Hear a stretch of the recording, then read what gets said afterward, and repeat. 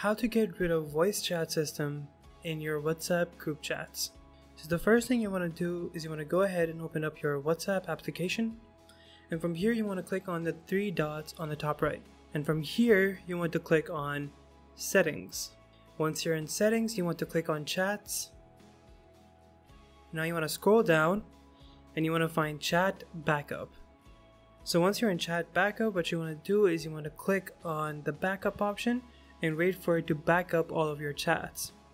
Once your backup is complete, you want to head into settings. Alright, once you're in settings, you want to scroll down and you want to find apps, and now you want to click on manage apps. Alright, once you're in manage apps, you want to go ahead and search for WhatsApp. There we go. And now you want to click on clear data, and you want to clear all data and clear cache.